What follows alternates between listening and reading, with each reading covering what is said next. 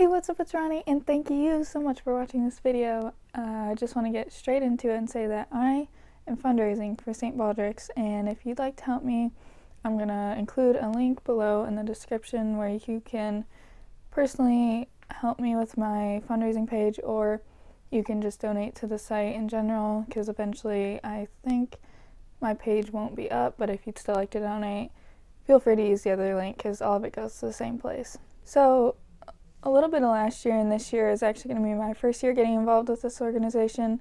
I found out about it through my boyfriend, actually, who's going to BG, who also has a fundraising page for St. Baldrick's and is actually organizing the event. So St. Baldrick's is an organization that funds cures to childhood cancer. All of the money goes to childhood cancer research, unlike a lot of other research that goes to multiple different organizations, and a lot of it doesn't even end up going to kids. It's like a lot of different ages, which isn't bad, obviously, but a lot of people are looking for organizations that specifically go towards children. So having a lot of family that have been affected by cancer, this has been something that's been really close to my heart, because it just kills me to know that kids are going through some of the same things that a lot of like older people couldn't even dream of going through, and a lot of them are facing the effects of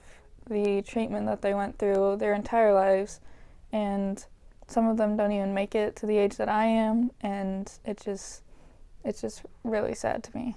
So that is actually why I'm making it my lifelong mission to give back to cancer organizations, and this one was one that I was really passionate about after doing a little bit of research, and I'm just really excited to get more involved with that. And I've got something really big coming in March that I'm really excited about, that some of you might already know about, especially like friends and close family.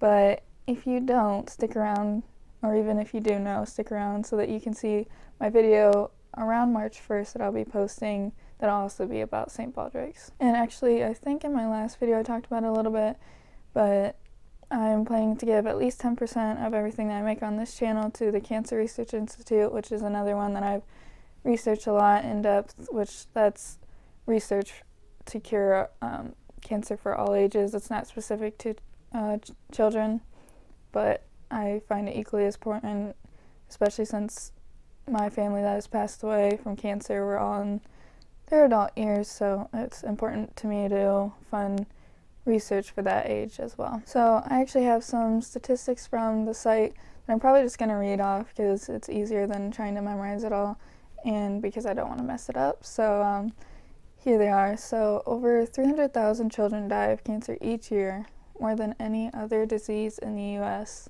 2/3 of all children affected suffer long-term effects of treatment, including loss of hearing and sight, heart disease, secondary cancers, learning disabilities, infertility, and more. Every 2 minutes, another child is diagnosed with cancer. And this is so heartbreaking to me, and I would love to be able to make a difference and be able to have a small impact on this organization and in other kids' lives. So with all that being said, please consider donating to either my personal page down below in the links, or the following link, which will just be to the St. Baldrick's site, so that we can help make a difference and hopefully in the near future find the cures for childhood cancers. So I was actually the first to donate to my own page, because I believe that if I expect other people to donate, I should be willing to donate myself. So I started off the donation, but I would really like your help and your support for this organization. Even if you can only contribute a little bit, even just like a few dollars, it really means a lot to me and to the kids that are affected by cancer that are receiving these funds, and for the researchers going into trying to find these cures.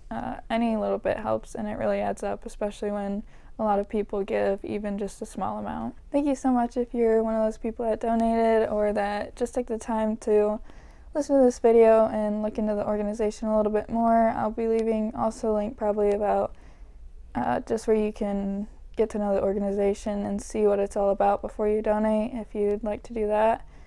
And I just thank you for staying around for this entire video, and I'm really excited about this experience I'm about to have in March, so I hope that you would just fund this mission so that it can be an even greater experience. Whether you stay for that one or not, feel free to watch my next video, which will actually be something that I got requested in one of my previous travel videos, so hope to see you in one or both of those.